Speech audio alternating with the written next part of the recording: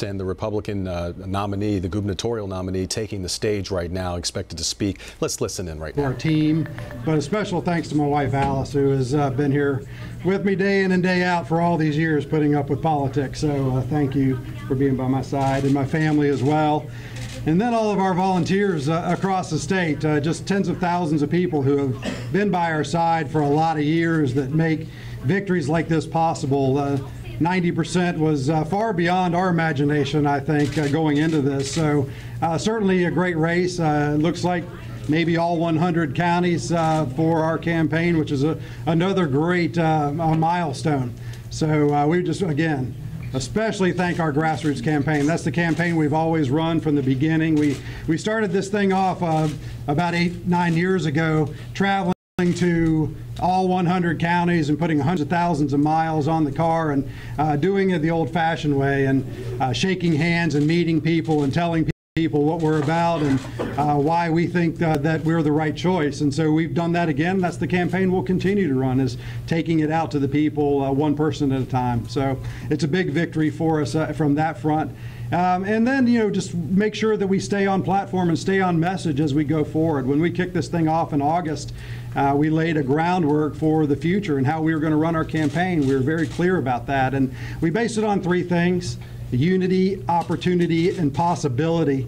And unity is just about bringing people together. Now, we obviously live in a very divisive time politically right now, and we believe it's time to pull all North Carolinians together to do away with identity politics and pull people together for the good of North Carolina. So we'll spend a lot of time talking about unifying our state. And then the second thing is opportunity. For those that are marginalized in our excellent economy right now, things are going well in North Carolina for a lot of people.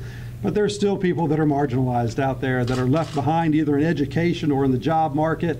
And we believe we have the ability to present a message to people in education, providing opportunity for those in education who have been left behind, and making sure that every student, regardless of their zip code, has an opportunity for an excellent education.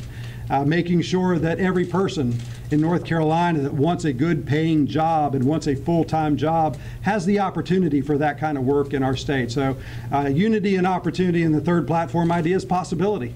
And that's all about the future of North Carolina. What can we be? We've kind of sometimes focused on the past and the things that have gone away in our state, like textiles and tobacco and furniture. And it's time to start dwelling on the future, looking ahead, casting a vision for the future. What are the possibilities 10 years, 20 years, and 50 years down the road? And how do we go about achieving those future goals? What are the industries that we want to pursue? Who do we want to be in North Carolina? And bringing together the brightest minds of this state. We have some great people in this state, some really creative, innovative minds, and we need to bring those people together, cast a vision, put together a plan, put together a great team, and figure out how to go tackle those things that our state faces. And in so many ways, I think our brightest days are yet ahead. We're blessed to live in the greatest country in the world, and we're even doubly blessed to live in the greatest state in the greatest country in the world. So I think our opportunity and possibility are endless for our state. But this is going to be a great campaign going forward. That's probably going to be the #1 governor's race in the country, #1 Senate race in the country.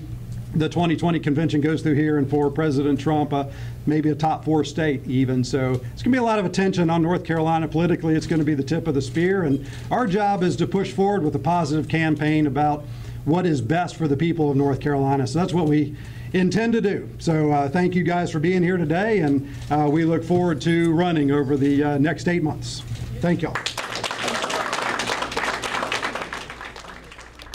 All right, Lieutenant Governor Dan Forest predicting a spirited race, one that the country will be watching in terms of the U.S. Senate and the gubernatorial. All right, we want to